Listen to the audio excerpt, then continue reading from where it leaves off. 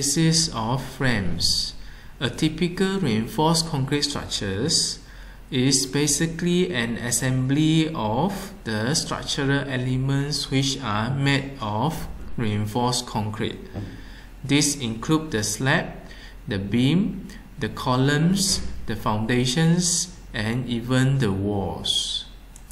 These structural elements are normally cast in situ so that the entire structures behave as a monolithic frames. The internal stresses developed within the structural element can easily be transferred from a structural element to another element. With that, a reinforced concrete structures is typically analyzed as a rigid frame. It is more economically analyzed so. The columns and the main beams within the frame structures are considered a series of the rigid panels frame which can be divided into two main classes. These include the braced and unbraced conditions. The braced frames are typically supporting the vertical load only, while the unbraced conditions have the frame supporting the vertical load together with the lateral loads. Under the braced conditions, there will be no lateral load to be transmitted within the columns and beams. The lateral loads are normally received by the shear walls, lift shafts, or the stairwells. As for the unbraced conditions, the frame structures is to resist the lateral load which cause the bending, shearing, and axial loads onto the beam and columns. The design and analysis for the unbraced conditions are typically more tedious and complicated. For the time being, we focus on the analysis of the frame. Braced frame.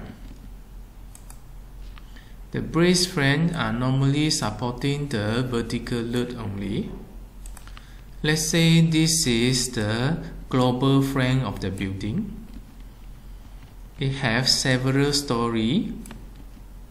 The frame structures is theoretically to be analyzed floor by floor. For simplicity, it can be analyzed in the mode of substitute frames. The substitute frame has the height h1 and h2 equals to the story height of the structures. We will use the concept of moment distributions in order to determine the moment share in the columns and beams. Analyzing this subframe is basically analyzing the entire frame. The moment and shear developing within every member here can be adopted directly for the design. The disadvantage is the calculation step is relatively long and tedious. It can be further simplified by taking portions of this subframe to be as per indicated here. The story height will be the same. However, the stiffness of the beam from the both sides, it will be half of the stiffness as per the subframe here.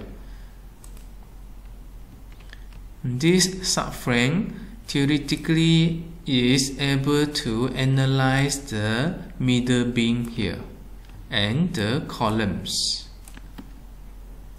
You will be able to obtain the moment and shear load on the middle beam here and to obtain the moment acting on the column.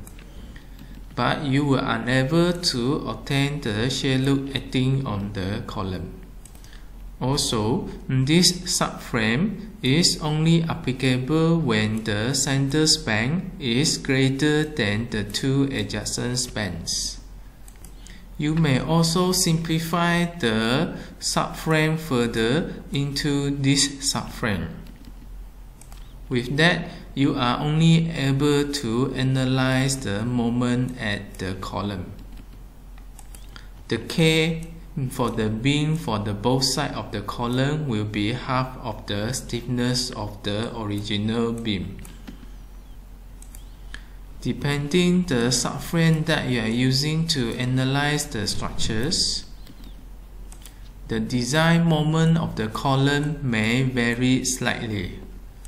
You may choose any of the method depending on your needs, whether you like it to be more precise or more simplified.